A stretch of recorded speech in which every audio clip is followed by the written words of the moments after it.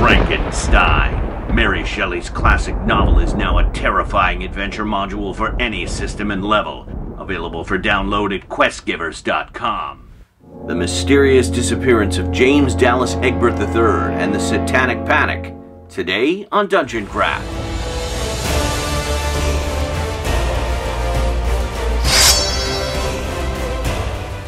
Welcome to Dungeon Craft. I'm Professor DungeonMaster, and this channel is about playing the ultimate game of D&D and other tabletop role-playing games. And I'm Deathbringer. Level up your game by subscribing, and order my t-shirt at the link below to let everyone know you play D&D like a badass. Older D&D players will remember the Satanic Panic, a hysteria that surrounded a new game called Dungeons & Dragons when it first came out in the early 80s.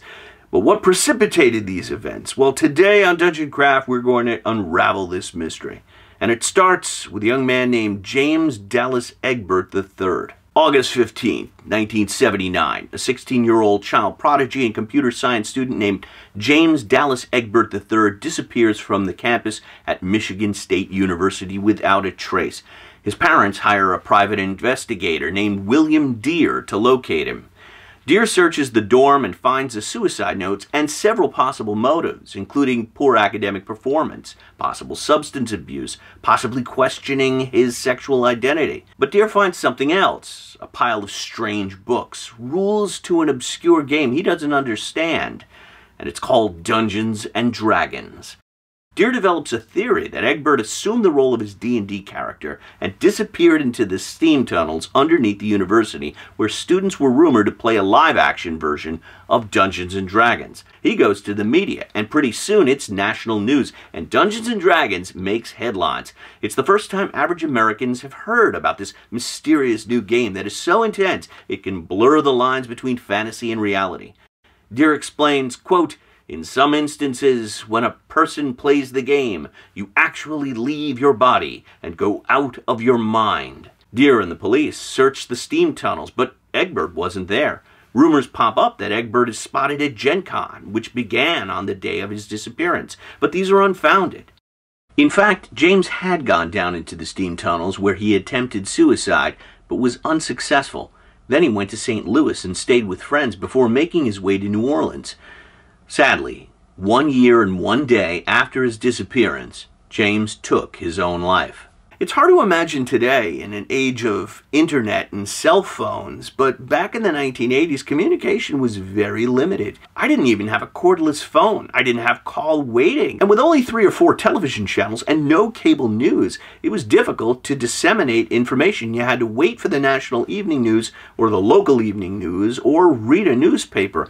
And that means it was a lot easier to disappear in the 1980s. And that's just what James Dallas Egbert did. You might have expected the news of James' death to have squashed the mystery, but it just increased the mystique of D&D and the rumors surrounding it. In 1981, Rona Jaffe published a novel called Mazes and Monsters, where one of the participants of a D&D type RPG, believing he has magical powers, loses his grip on reality, and it became a made-for-TV movie in 1982. And again, when there's only 5 TV stations, a sizable chunk of Americans see it. In 1984, William Deere published a book about the investigation, and he called it The DungeonMaster. Jack Chick published Dark Dungeons, a religious tract where an innocent young woman discovers her D&D group are really a coven of Satan worshippers. And a group of concerned moms calling themselves bothered about Dungeons & Dragons is formed.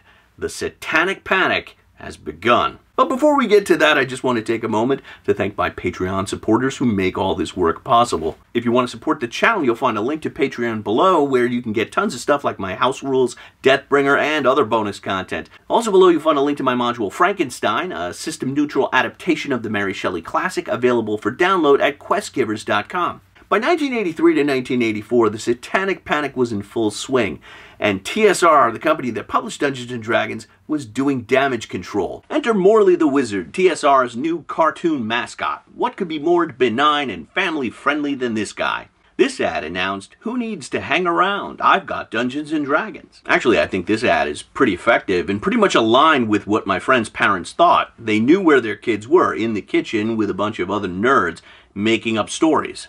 But the panic continues.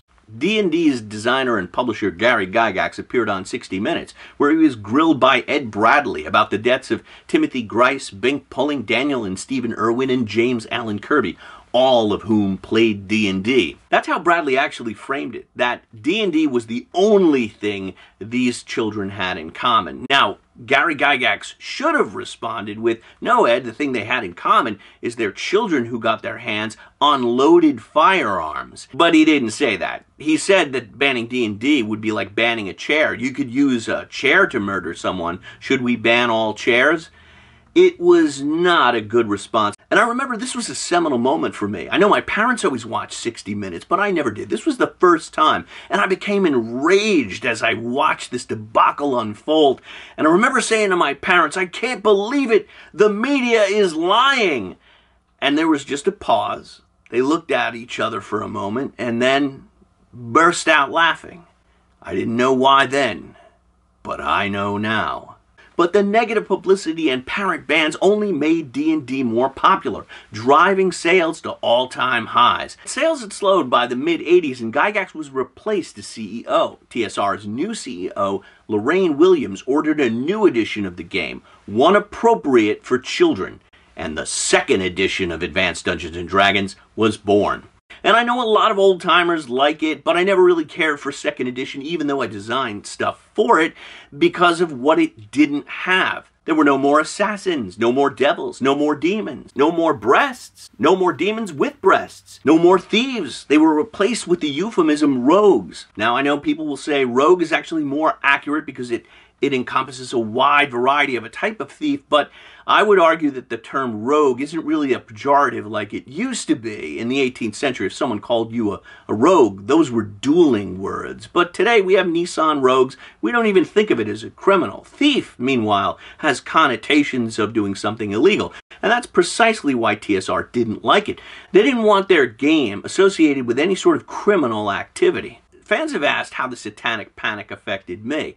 And it didn't for most of my life. I lived in New York. It was pretty tolerant and progressive, and it was like no big deal. I got transferred to a Catholic school, and we played D&D in school, and nobody really cared. The first time I realized the true reach of the Satanic Panic is when I first started writing for Dungeon Magazine. My partner and I had written a scenario about an evil elf who was trying to summon a demon. And the editors were like, no, we can't go there. No demons. And I was like, really? Didn't this blow over a few years ago? I mean, it's the early 90s already. And they said, nope, no demons. You got to change it to something else. The compromise we ended with was instead of a demon, the evil sorceress was trying to summon her ex-husband, which I guess that could be a demon depending on your marriage. Fast forward to today. Games like Shadow of the Demon Lord, Lamentations of the Flame Princess, and Mjörkborg took that death metal demon summoning ball and just ran with it.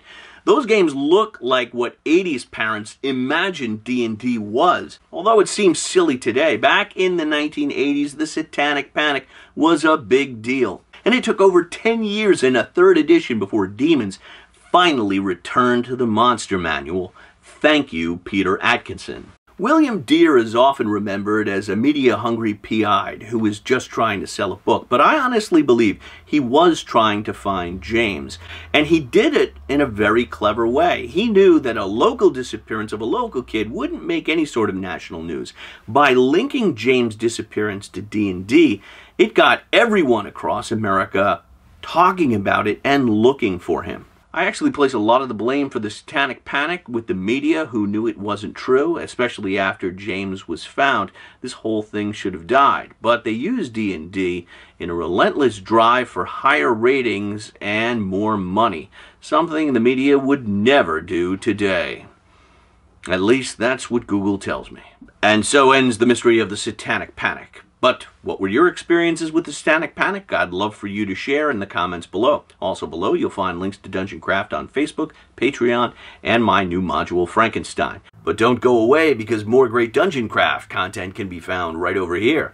I'll see you soon. May all your rolls be 20s. Deathbringer again. To me, a Satanic Panic is what happens when I visit the 9 planes of hell. For more D&D badassery, click on these videos.